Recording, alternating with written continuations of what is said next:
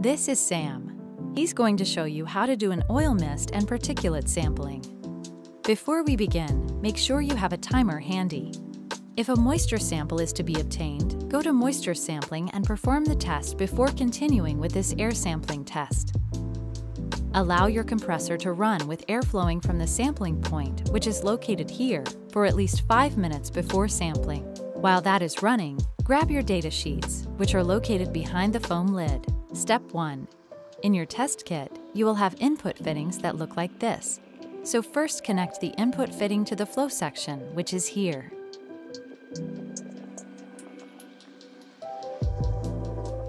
Step 2. Starting with the installed 200 orifice, make sure you can maintain a steady pressure in the range of 9 to 12 psi.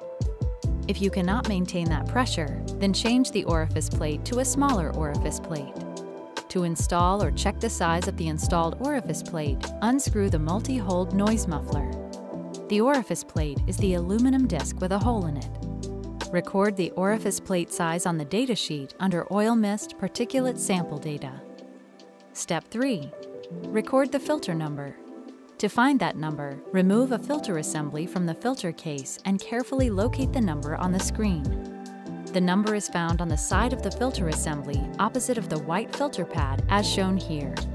Record this information on the datasheet under Oil Mist Particulate Sample Data. Make sure you don't touch the filter pad, so handle the filter assembly by the sides. Step 4. Assemble the sampling equipment as follows.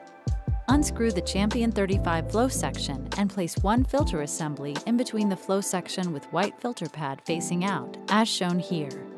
Put the two halves of the PVC flow section together. Make sure all equipment is securely tightened.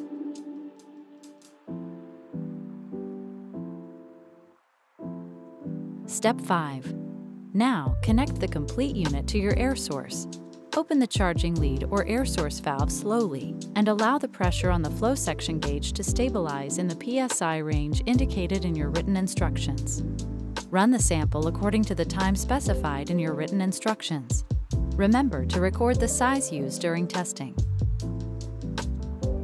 Step 6. You have just completed the oil mist and particulate sampling procedure. If you are not doing any additional sampling, turn off the charging lead or air source valve and disassemble the sampling equipment. Return each part to your kit.